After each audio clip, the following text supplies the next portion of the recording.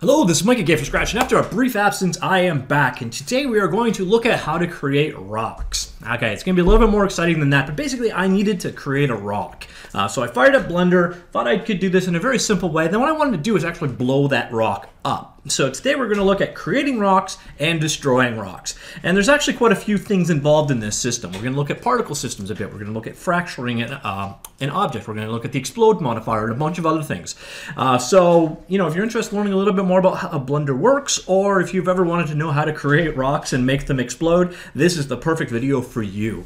Alright, so without further ado, let's jump right in. Now, right off the hop, I thought the best approach to this would just be to come on in here, you know, standard Blender scene, and we could do this really quick and simple by creating the rock by using a displacement modifier. So just take a default shape like a sphere or a cube like this, go to Edit Modifier, and subdivide it smoothly a number of times. So there's your basic outline of a rock. Now I just wanted to decay it a little bit. So one easy way to do this, to actually go ahead and create a new material. Let's see, go there, new material, new texture. Let's create a new one. So come on, new. I'm going to create this of type marble. So we just want something like that. Or, you know what, we can change, we'll use noise. So there's a noise. We want to probably change the sizes up a little bit, but we can basically use this to displace the underlying geometry we've got. Actually, I'm going back to marble. Marble looked better. Let's go back to our marble. Baroni. Yeah, that'll work. All right, so there, and we're going to use this as a displacement map for our image here. So then we go into modifiers, and then come in here and go displace, like so. We pick our texture, like so. We need a vertex group, so let's select here and create a new vertex group, like so. Switch on back, vertex group, select it, like so. We'll apply it in our edit mode. And as you can see, the immediate result isn't that rocky, even if we jack the strength way down. So strength over here, like so. It's way up, wrong way, like that. Even still, this is not, let's apply that sucker. Edit mode, apply. That's not really rocky. And you know, so my initial idea here wasn't really that much of a success. Even if I come in here and, you know, we smooth that out a little bit, you know, it looks a little bit more like a rock, but I've never really encountered a rock that looks like this. So then I immediately thought, you know what, I need to make a bunch of these things. There's got to be a way to do this. And the nice thing is, there is. Now, first off, I've done a text-based version of this exact tutorial we're going through. So if you need more details, don't worry, I will link this down below. And this also links to the very first thing we need, and that is a plugin for creating rocks. And it is available here. So again, this link will be down below, so if you want to go ahead and get it. And what you want to do is basically just go ahead and grab the snapshot of this guy. This will give you a tar.gz file, which is a type of Unix, basically, archive system. You basically undo the JZ, and then you undo the tar, and then it'll have these files that we need. What we want to do is add those into Blender. So basically, copy that file into your Blender plugins directory, or that directory into your Blender's plugin directory. So all these guys are in a folder called add_mesh_rocks in your Blender plugin directory, which is, if you go to wherever you installed Blender, so under version, scripts, add-ons. And then what you want to do is add a folder called add_mesh_rocks, and I actually haven't installed on this guy yet, so let's go ahead and do this. So snapshot.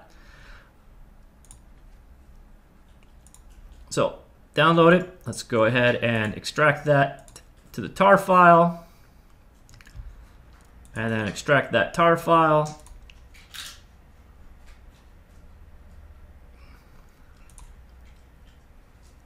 Come on, buddy.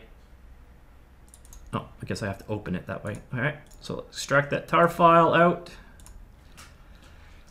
And then we're going to rename this guy Add Mesh Rocks. Another way you could do this is actually just individually downloading each of these files, but this is actually probably the quickest way. So I'm going to copy that folder. Again, just looking inside that folder, you'll see it's just basically this file right here.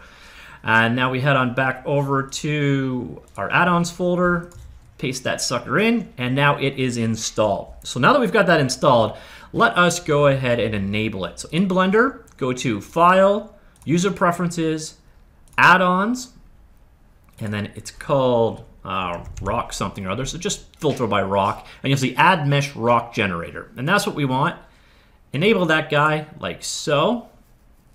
Oh, single click. There we go. And if you want to save the settings so you don't have to do this every single time you come into Blender, click Save User Settings right here. So now the plugin is available for us. And close that down. Now the next thing is you actually need to have some geometry in the scene. It seems to be a bug in the plugin, but if there is no geometry existing in the scene, the rock generator option is missing completely. So do be aware of that. I'll use this guy. I'll leave it available for right now. We'll get rid of it later on.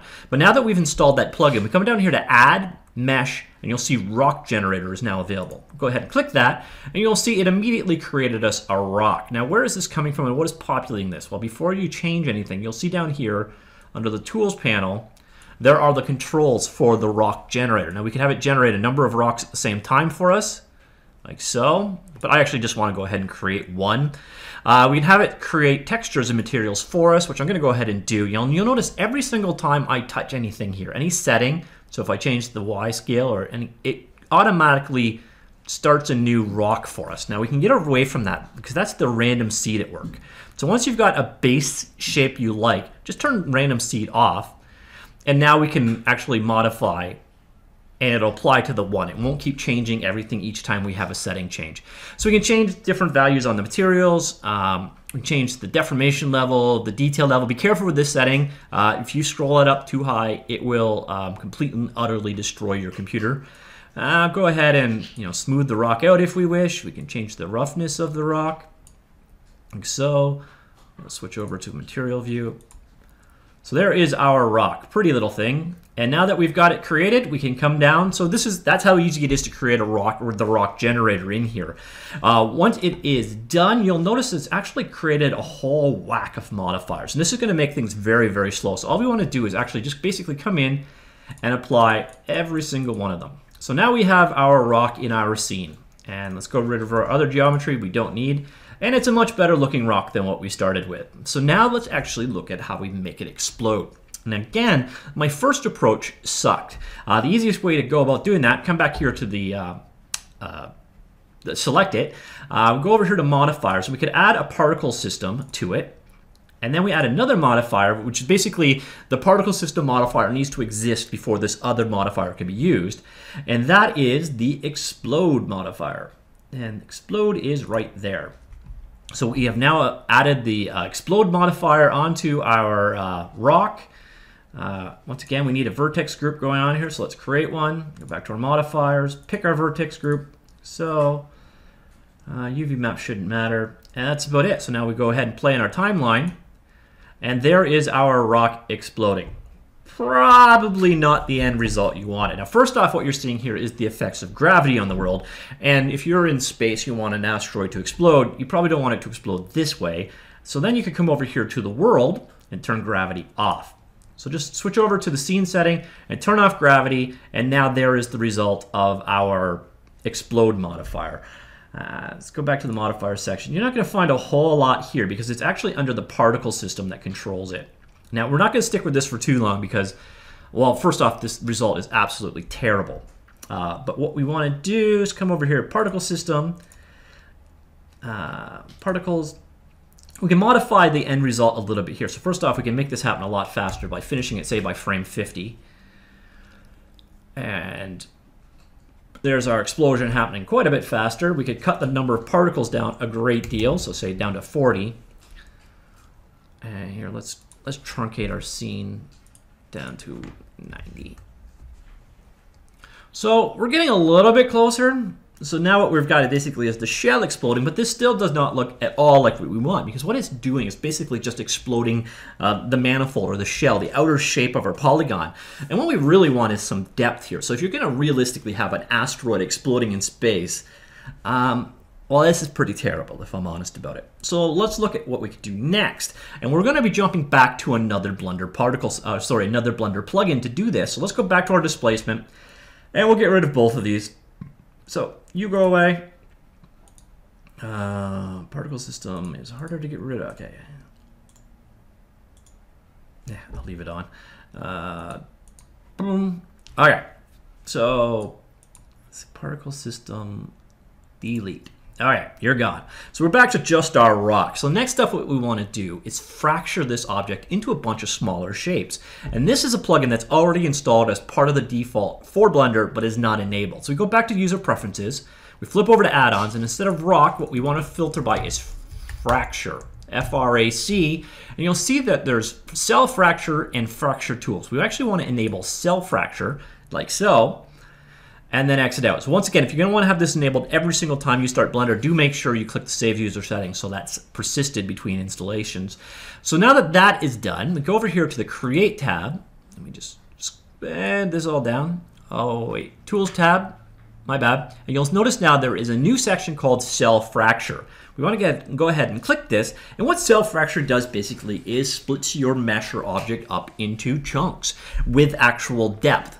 So you can see here, it's actually creating a particle system out of our object. You can see right now we have rock. Well, this is going to create a whole new hierarchy of shapes. Now I want to actually do this, by default it will create it into a new layer, and I don't want to do that. I want us to keep it in the actual same layer. So turn that off, so next layer.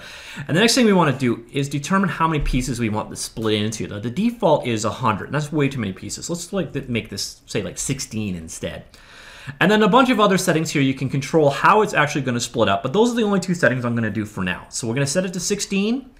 We're going to turn it so that it creates it in the same layer instead of doing it in a different layer, and then click OK. And you can see it's running, and done. So there we've got our original rock, and then it's created a whole bunch of new chunks. So basically we now have pieces. So there you can see. It split our guy up into a bunch of different pieces, which is exactly what we want. So now we come on back here. We can actually grab our original rock. We'll hide it for now because there's a good chance you might actually want to transition between it and the fractured version because you can see the seams here from where they split up. So now that we have our fractured rock, you know, different chunks like so, what are we going to do with this? How are we going to make this explode? Well, we're going back to particle systems again. And this is a particle system already. It's actually already created one for us. First things first, we're going to actually have to add physics to this scene. So I'm going to come back here, and we're going to pick an individual piece. We're going to go over to the Physics tab, and we are going to make this a rigid body. So it's an active rigid body. It means it'll be part of the physics simulation. And now I can go ahead and go select everything, come down here to the Physics tab, and we'll add active. So now every single piece in the scene is now an active rigid body. Now if I go back here and turn gravity back on, you will see the effect immediately. So let's turn gravity on.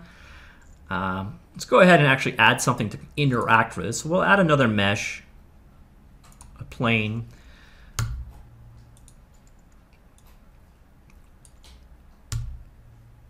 There's our ground. We'll actually make it a rigid body as well, but this one is not active. This is actually a passive rigid body, so this means that our physics shapes will interact with it. And now let's go ahead and just play. Physics simulation will do its thing. And ta-da, we have a rock that is breaking up. Gravity is pulling it down, and it falls, and it's very, I don't know, believable. This is actually a really cool result in a very short period of time, in my opinion. So, pretty good results. I like it. But what I want is not a breaking, falling rock. I want an exploding rock. So how are we going to go about getting this? And that is where these other guys come into. What we're actually going to do is use a force field. So there are a couple ways you can go about creating this. Let's pause our simulation. And we are in space once again, so we don't actually want a ground. We don't want gravity. So let's turn gravity back off. But what we do want is that force field. So we're going to come here and go add force field. Force, like so. And this is going to interact with all of the physics shapes in our world. So now I go ahead and press play, and ta-da! There is our exploding rock in extreme slow motion. Now, chances are you probably want your rock to explode a little bit faster than this. So let's just jack up our strength a fair bit. Go ahead, press play, and we have an exploding rock. Now you're gonna probably want to put a particle system on the inside of this thing so you have like a nice dust cloud or an overlay sprite, transparent sprite, so that it, you can see the dust coming with the explosion. But for the most part, we have just created a pretty convincing, fairly low polygon. You're sitting at 5,000 faces for this result, and that's easily optimized. We haven't tried at all to optimize the amount of polygons out of here, but it's pretty convincing. It's kind of what I'm going for here. We can also have each of these particles actually rotate as they spin away. We can do a couple more of the values with our force field effects. We could also have gone, so when you go ahead and add a force field, there's different kinds. So we could have had turbulence, we could have had magnetic vortex, we could have wind effect, etc. But what we're using is force. And let's see, shape's not going to really change much. We do want it to be a point. You can change a bit with the noise, so the way that things come out. You can also have it with rotation in effect. You can change the flow. I'm not sure what that's going to do in this case. Oh, it slows it way down. Randomize our seed so if we don't like our end result. And that's about it. That's all we're going to cover today. Essentially what we looked at is using a plugin to actually generate rocks for us. And then we used another plugin called self-fracture to split that rock up. Now, of course, you could use self-fracture for breaking up any kind of object. Now, the cool thing about it is most of your mesh objects in the world are not solid. So what it does is basically splits one big object into a whole bunch of smaller sub-objects, which can then now be easily controlled, such as by this physics system here, or as you saw earlier, with gravity. Or, of course, we can do a bit of both, which is going to give us some terrible results, but hey, we can do it. So that is all we're going to cover today. I hope you found that useful. If you did, please do click like. All kinds of stuff, mostly game development related, but we run the spectrum here. If you do like this kind of stuff, please do click subscribe. Again, sorry for the delay to regular subscribers. I'm recovered now. You should see more regular videos coming from me from this point on. I hope you did find that useful. See you all later. Goodbye.